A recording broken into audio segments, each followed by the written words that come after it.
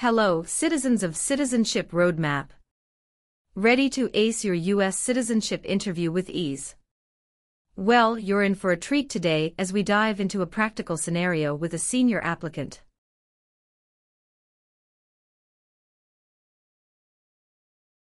The immigration officer took a strict look at the Form N-400, conducting a thorough review. Not just that, he threw in some small talk, yes-no questions, and word definitions during the interview.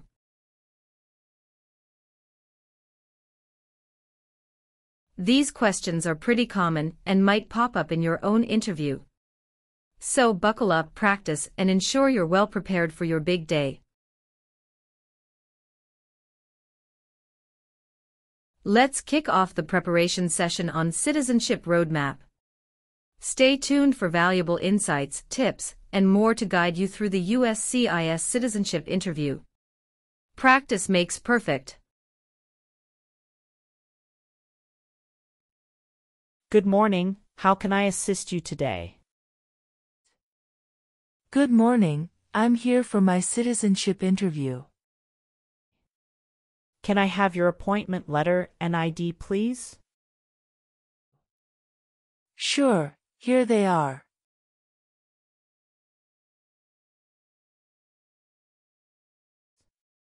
Thank you. You're welcome. Do you have your green card with you? Yes, I do. Here it is. Great, thank you. Let me check your information in our system. Okay, great. Here are your appointment letter and your ID, and here is your waiting number as well. Thank you. Please have a seat as we will call your name or your number when your appointment is ready. Thank you again.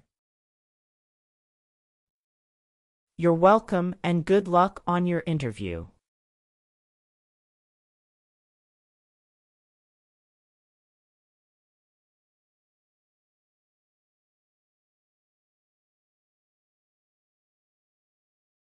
P18. Mrs. Regina Elizabeth Jimena. Yes, it's me. Good morning, Mrs. Jimena.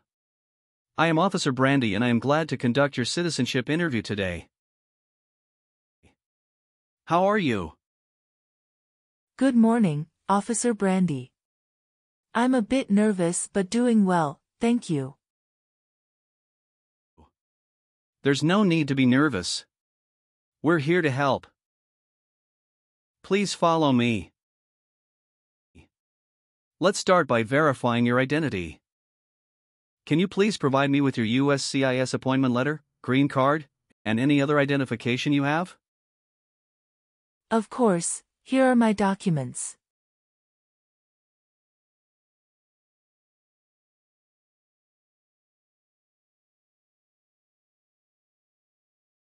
Thank you, Mrs. Jimena. Feel free to place your belongings next to your chair and raise your right hand before you sit down. I need to place you under oath. Do you swear to tell the truth, the whole truth, and nothing but the truth? Yes, I do. Excellent. Please have a seat.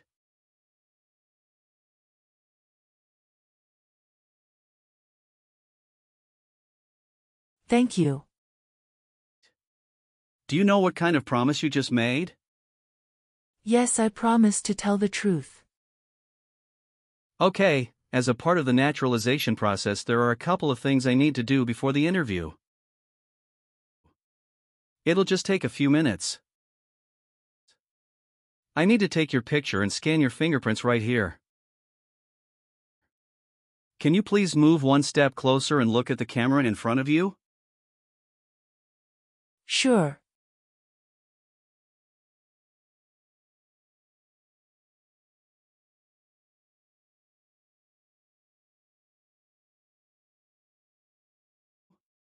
All right.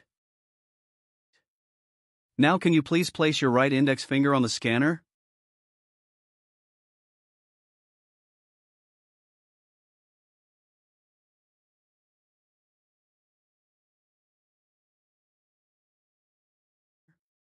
Good. Now your left index finger, please.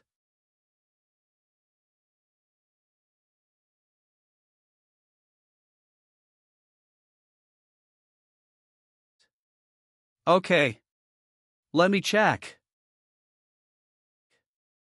Everything is perfect. How's your day going so far? I am nervous before coming here, but I am doing fine now. Thanks for asking. How about yourself? I am doing well, thank you. How is the weather outside? It is nice today. How did you get here this morning? My son took a day off and drove me here. Is he waiting for you now? Yes, he is waiting for me at car parking area. Okay. First, I will examine the N-400 application form to ensure its accuracy. Following that, we will proceed with the civics test, as well as the English reading and writing tests. Any questions before we commence? No, officer. Can you please state your full name? My full name is Regina Elizabeth Jimena. Can you spell your last name? Ximena. What is your middle name? That is Elizabeth. And Regina is your first name, correct? Yes, officer. Is this the same name on your green card? Yes, it is. And have you used any other names?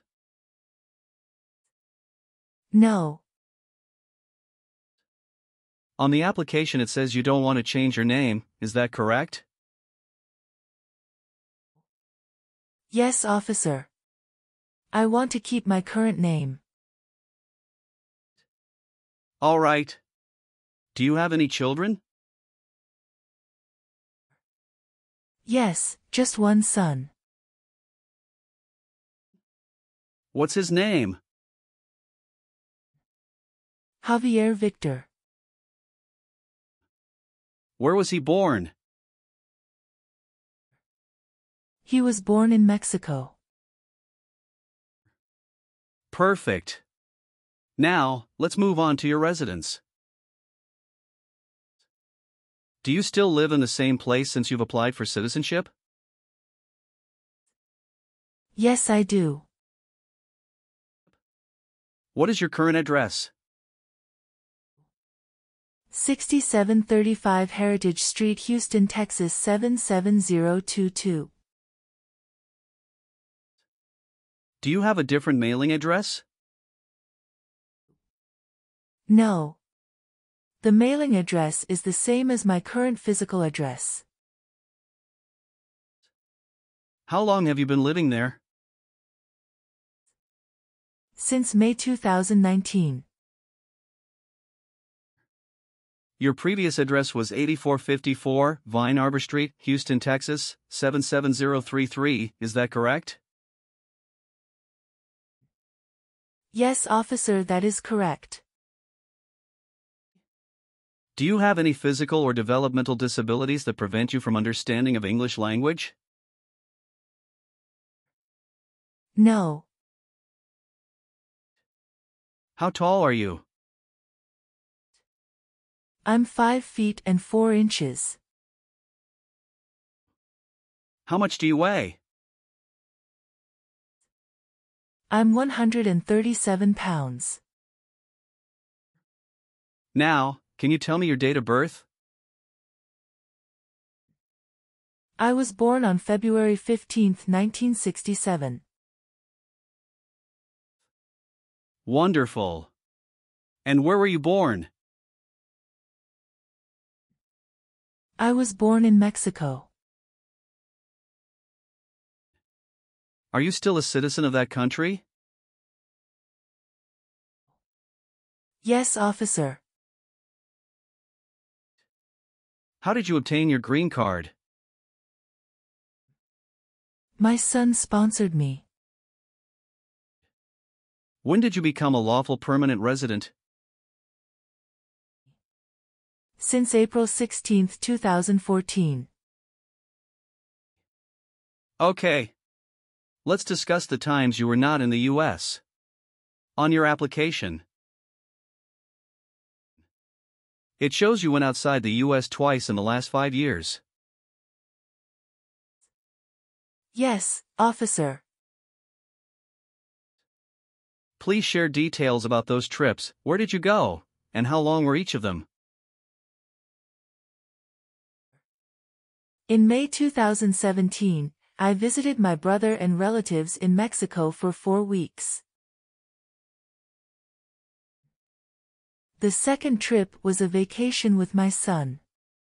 And that was on March in 2018. We went on a cruise and stopped in Italy, Spain, and France, totaling 20 days. Have you made any international trips since you applied? No, I haven't.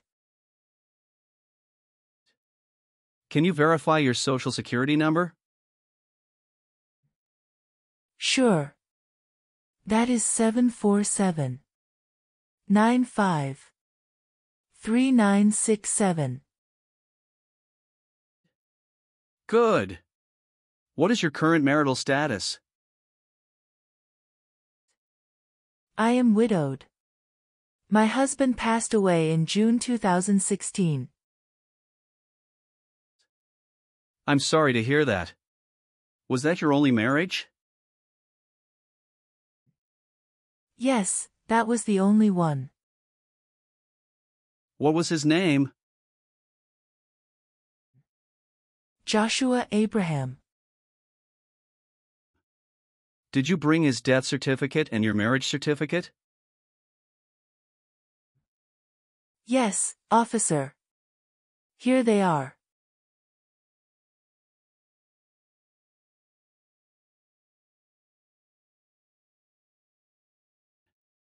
Great. Now, let's discuss your employment.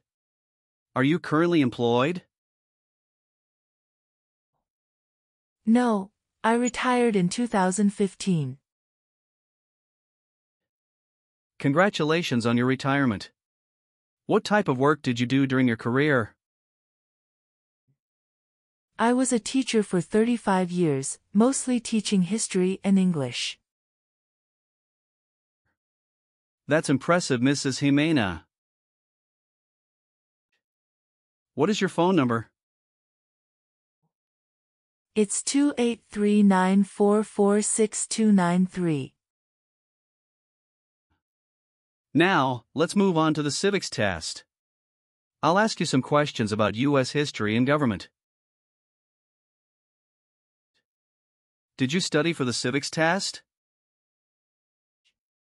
Yes, I have prepared few months ago and my son also helped me to practice for the interview. What version of the civics test did you study? I studied 2008 version. That's the correct one. Great. I'm going to ask you up to 10 questions and you need to get 6 correct to pass. Okay. Are you ready? Yes, I'm ready. Great. Let's begin. Can you name one of the writers of the Federalist Papers? James Madison. Why does the flag have 50 stars? Because there are 50 states. What does the Constitution do? Sets up the government. What stops one branch of government from becoming too powerful? Checks and balances. When was the Constitution written? The Constitution was written in 1787. What was one important thing that Abraham Lincoln did? Freed the slaves. Great! You got 6 correct and passed the civics test. Thank you. Now, let's move on to the English reading and writing part. I'll ask you to read a sentence and write another one.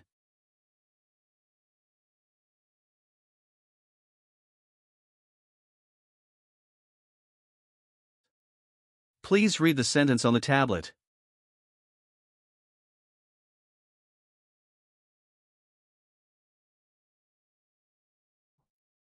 What is the rule of law?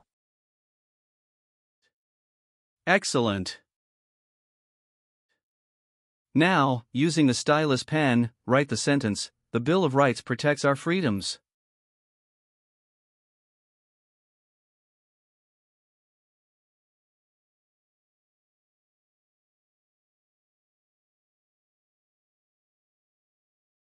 Very well done, Mrs. Jimena. Now, let's move on to the N-400 application questions. Since you have your green card, have you always filed your taxes? Yes, I have.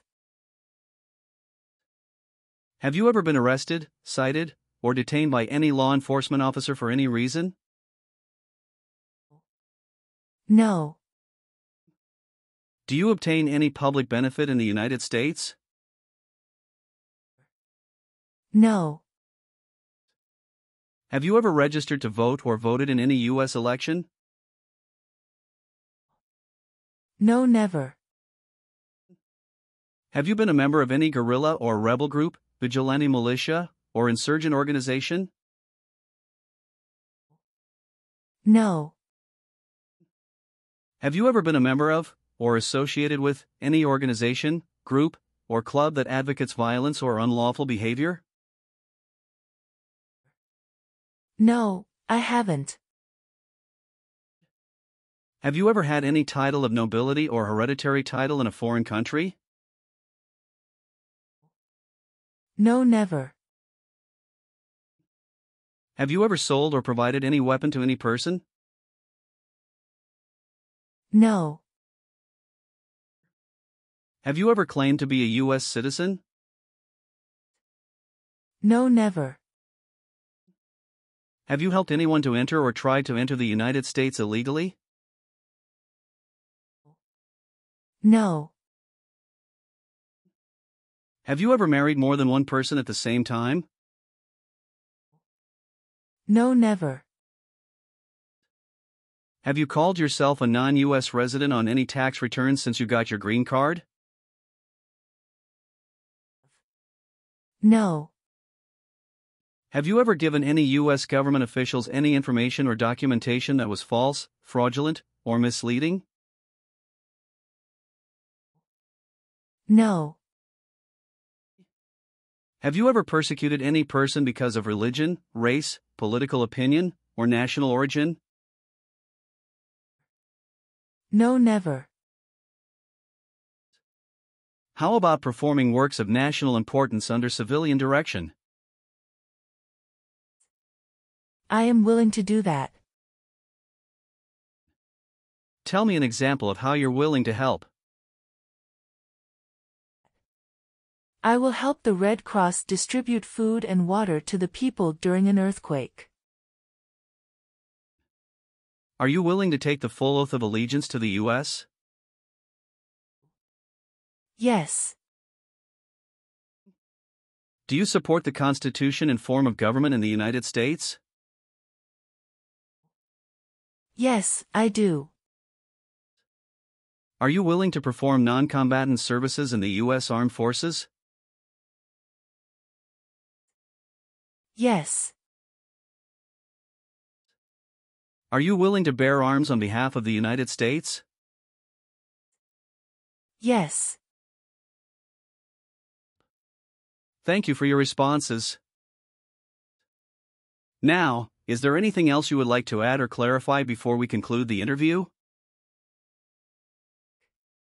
No, Officer Brandy. I believe I've provided all the necessary information.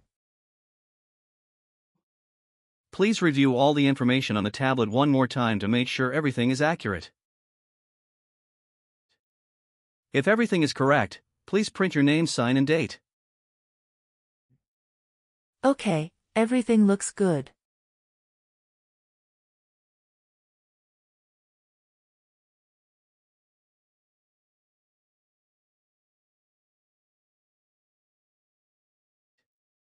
Now please read the oath of allegiance. Make sure you agree to all the statements.